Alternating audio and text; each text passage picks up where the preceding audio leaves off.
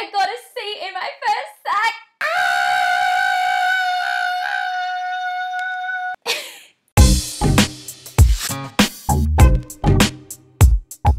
Hey guys, I'm Lisa, and as you know, it is Monday after school, which means it's another fortnight where I can give you some VC English specific tips and just VC life in general. And today we're going to be talking about something that I'm pretty sure 99% of you guys will experience, and that is feeling disappointed about a certain sack mark. So stay tuned until the end of the video because I've got a new very exciting project regarding English specific online tutorials, and I would love to invite you guys to it. So stay tuned. No matter what subject it is, there will probably be one sack throughout the year at the very least where you just freak out and just think, oh my gosh, I did so badly in that sack and I am screwed for the rest of the year. What am I going to say to that? Of course, you probably know it already. I am going to reassure you. I'm not going to reassure you just because I'm trying to make you feel better, but seriously, take the advice from me. Yes, your sacks are important, but don't get down on just this one sack or even a couple of sacks or 3 sacks where you just didn't do as well as you hoped you did. If you guys watched a previous video of a Q&A I did with some of my lovely tutors, Jared, one of the tutors in this video, actually commented on how he actually didn't get the best marks in English in the first part of the year. But you know what? He got a 49 in English at the end of the day. And I don't know about you, but 49 in English is pretty exceptional, and I'm pretty sure a lot of us would not mind a sweet 49 in English. But you guys must be thinking, how can it be the case that he got B's and still got a 49 at the end of the year? It doesn't comprehend, right? You have to know that there are so many factors that go into sack marks, and then so many factors contributing to your final mark at the end of the year. Just remember, if you didn't know already, your sack marks are moderated. So moderated just means double checking between teacher and teacher to make sure that their markings are pretty much equivalent, so that if one teacher sees student A's essay, they don't think, oh my gosh, this is an A, and then student A's essay gets marked by a different teacher and they give it a B. Okay, because that's not really matching up. So they will always try to set particular boundaries and rules to standardize it so that different teachers will give a very similar mark to that particular student no matter what. So that any teacher, no matter how they mark generally, will ensure that they mark just like the other teachers so that everyone's on par with each other and it's an even playing field for all the students. So you don't just get moderated in school, but then schools are moderated against each other. And this is what your GAT is for later on in the year. And when the GAT comes, I am definitely going to talk to you guys a little bit about that because it is definitely something that's very important to yourself and also your school. Not only do you get moderated at an individual level, but you then get moderated at a group level. All of these factors really do influence on your eventual sack mark. And so just saying to yourself, oh my gosh, I've got a C, screw it, I am just done for English for the rest of the year. I'm just done with chemistry. It's definitely going to be my bottom 2. Guys, don't think that. There's so much room for improvement and there's so much you can do. And Jared is just a fantastic example of that. You can bounce back from these type of marks and just use them as a way to think, you know what?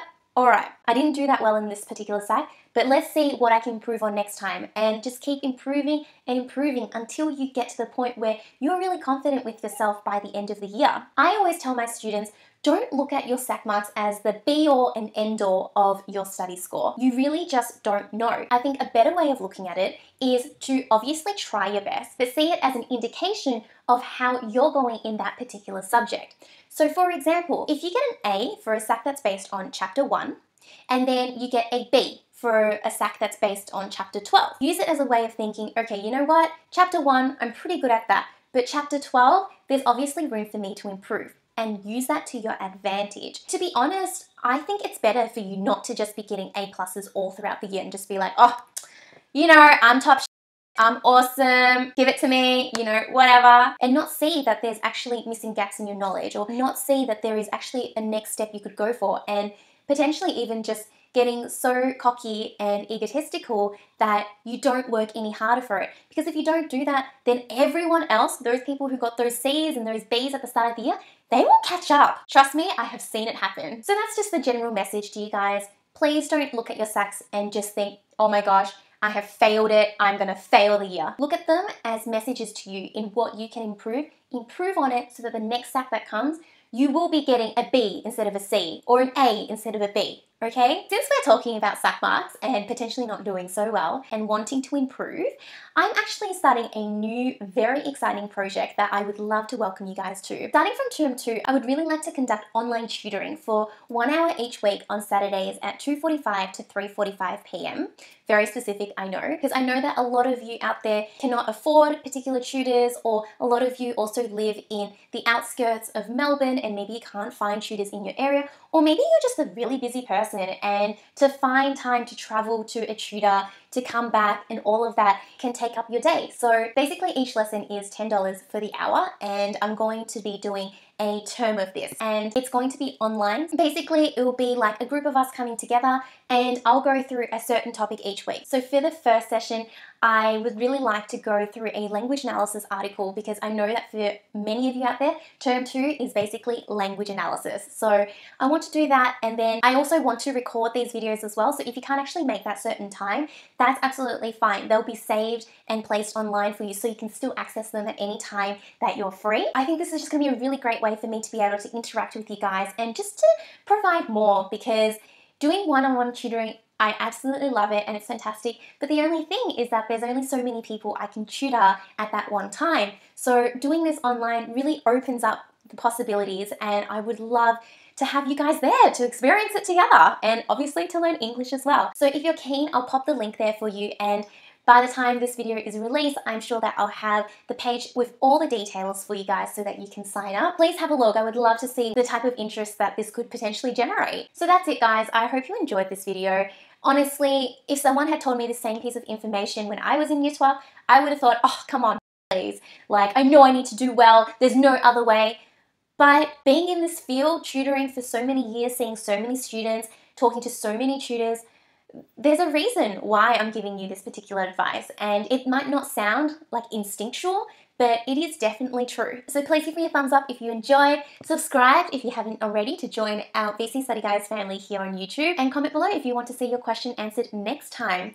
Also, to all of those people out there who have already submitted their questions to me, don't worry, I have collected all of them. I've got a Word document with all your questions, and I absolutely plan on answering all of them. It's just a matter of time, so keep your eye out for it, all right? I'll see you guys in a fortnight, Monday after school. Bye! When you first start studying a text, my recommendation is to have an A4 page, then start to create a mind map with everything that you know. That will help you understand